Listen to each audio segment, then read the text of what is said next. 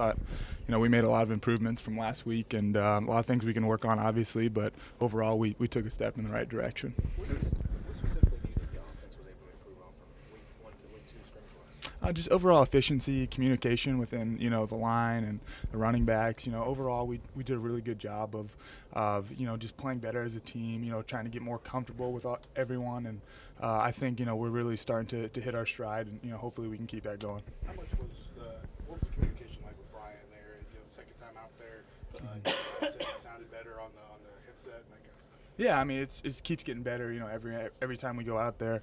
Every time, he gets in that situation, we just get more and more comfortable with him, and that's a testament to how much faith and trust we have in Coach Daboll. Coach Saban said that tight ends are going to be used systematically better this year. What have you seen different in you guys' responsibilities in this offense? Right, we'll always, our first priority is going to be blocking for, the running back and our great running game.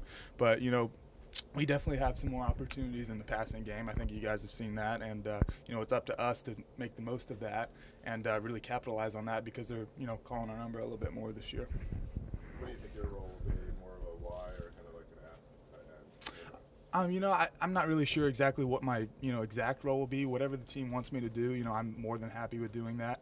I just care about our success as an offense, and whatever they want me to do, I'm going to do that. Is it nice kind of going into the season, knowing that you'll be a more focal part of the offense, whereas the last few years, even with OJ here, it didn't necessarily seem like he was the target? Right. That's something that we just got to keep working on as a tight end group. We're definitely going to possibly see some more passes come our way. I hope, but until we can really establish ourselves as a unit, we don't know how much we're going to get, and it's up to us to create those opportunities, and whenever we do, hopefully it'll pay off for us. How have Miller and Irv both improved since the spring? They've improved a lot. I'm sure you guys have all seen, they're becoming dynamic athletes. They're really blocking really well right now. They're really getting open. As you can see, they're really good athletes. So everything that they're doing is helping them, establish themselves and help create our identity as a tight end unit and give us great depth too. How would you describe the opposing defense that you go up against for the last 15 days? I mean, all the words that describe, tenacious, hungry, explosive, powerful, anything you want to say there, really. It's such a blessing getting to go against our defense every single day, because it's going to help us in the long run. Getting to go against our defense will prepare us for any defense we'll see, and I think that's a testament to how good our guys are on the other side of the ball, and just how great the coaches are getting them prepared. How much tape have you watched on Florida State? A little bit. We're really focused on completing camp right now, and just getting ready for this huge game that we have coming up. So we've seen a little bit of them, and we're really focusing on perfecting ourselves before we really dive into this big preparation week coming up. What was the summer like for you guys, sort of dealing with that loss coming out of the championship? Right. It was definitely something that thrived us and motivated us and fueled us to be even more hungry and work harder in our workouts. Obviously, it didn't end how we wanted it to, but that was something that gave us a lot of motivation to, like I said, work even harder in the summer, and I feel like we had a really good summer workout program. How do you balance using that as motivation, but also not letting it sort of overshadow the goal of this season? Right. It's definitely something that's hard to do. Like you said, you can use it to fuel your fire, but you don't want the fire to get out of control. But I think we did a really good job of, kind of containing that and, realizing that, it didn't work out how we wanted it to. But because of this, we're going to work even harder and, focus on this season. Who's the toughest guy for you to block? Is there an all option? Because they're all pretty good.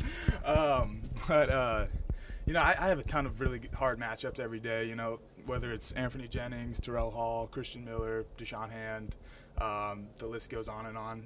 All those guys are pretty much anyone who's playing defensive end or outside linebacker for us is someone who's going to give us a really good look and someone who's obviously a really great player. So they all have their own unique abilities and things that they're good at compared to each other, and they all give me a really good look. You mentioned Christian Miller. Could you elaborate a little bit on what makes him so tough? Yeah, I mean, he's a really great athlete. He's really long. He uses his body really well. He's explosive. I think you guys all know he's a really great pass rusher. He's really tough to block.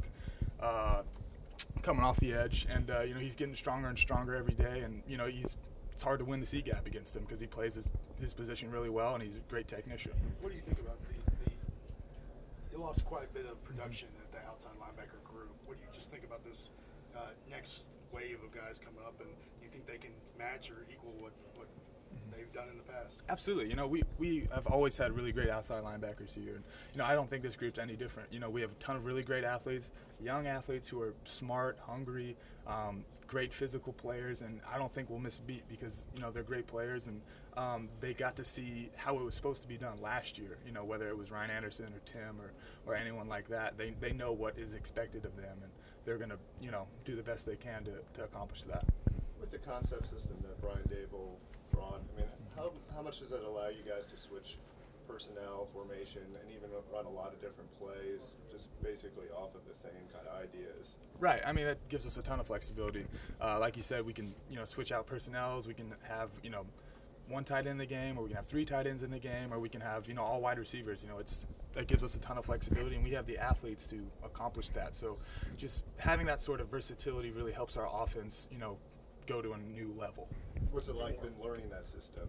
I guess that, you know, some of the ideas that he brought from. Right. I mean, it's definitely a complicated offense, but that's a good thing. I mean, you don't want your offense to be overly simplified, and he's definitely brought in an explosive, intricate offense that, you know, is tough to learn, but at the same time is going to be really good. Brian said he wants to mix and match what Alabama's done well in the past with Jalen and RPOs and stuff, as well as what he's done with the pro style and that kind of thing. Can you put a number on it? How much do you think is going to be a little bit of what he's brought in, and how much do you think is some carryover from previous Right. years? Well, I really can't, you know, put a number on that per se, but I can tell you that we do have a lot of our other stuff that we've done in the past that worked great for us, and a lot of his new stuff, but I don't think I could give you an exact number. Excited for the eclipse?